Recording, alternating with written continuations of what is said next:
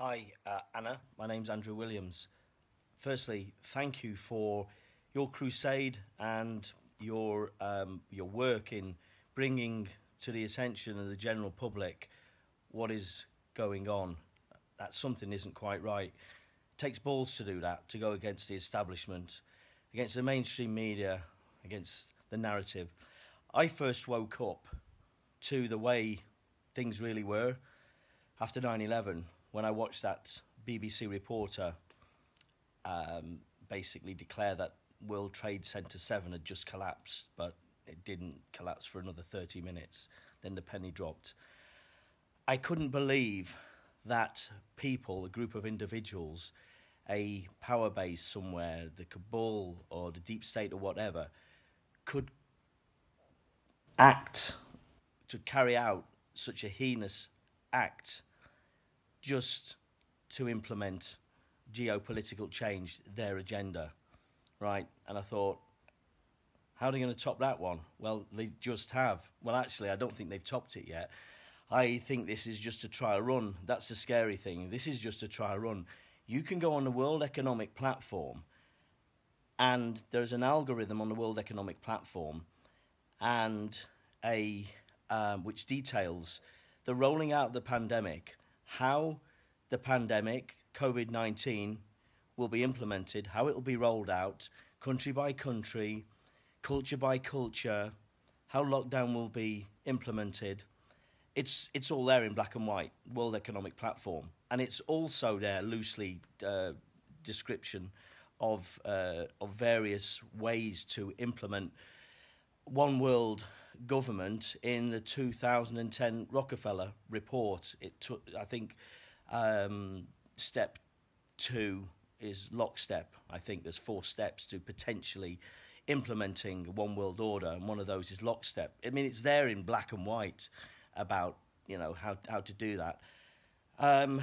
So really, people need to wake up to what's going on. The problem is the mainstream media, the BBC. I mean, I haven't paid my license since Jimmy Savile, to be honest with you. I mean, what the actual F? There's a documentary called www.outofshadows.org. Everybody should watch it because it basically, I mean, I'm pretty woke and was already, of the understanding that all of the mainstream media is controlled, all of it, by a very few rich and corrupt individuals. And they are basically and have been brainwashing everybody for decades.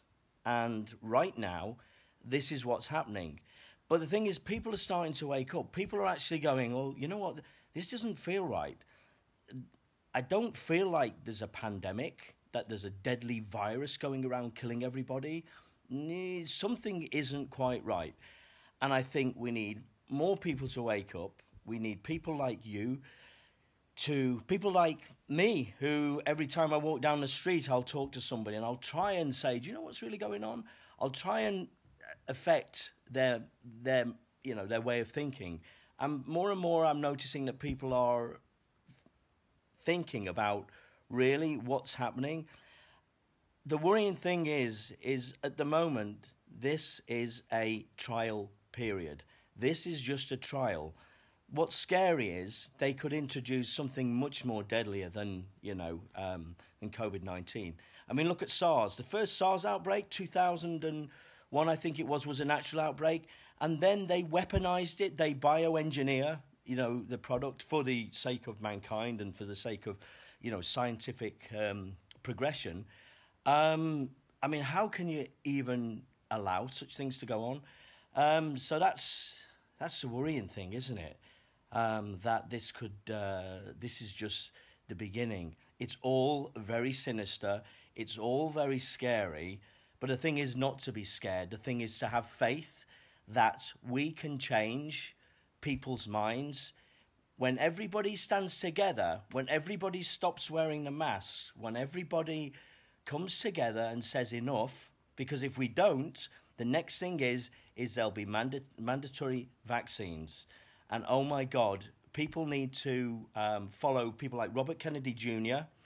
They need to listen to Dr. Rashid Buttar Andrew Kaufman, Judy Makovitz, Dr. Shiva, these people, these expert virologists and immunologists who have expertise in the area, listen to these people instead of listening to the mainstream media garbage that is being regurgitated again and again and again. Like I say, I haven't watched the BBC since a long time ago, and I took time to watch it the other day just for a couple of hours. It's insane. It's absolutely insane. So yeah, keep up the good work, and let's try and change things, because I do believe we are on the dawn of a great awakening, a change for the better for everybody, a greater prosperous future with an honest media. That's the problem. The mainstream media, they need to be brought down. They need to be held accountable. They need these people. I mean, Jesus, it's out of the frying pan into the fire. You know, Mark Thompson is his name, left the BBC 2012. He now works for the New York Times. For Christ's sakes, they put an op-ed in the paper the other day which said paedophilia, a condition, not a crime. I mean, what the actual F? Really?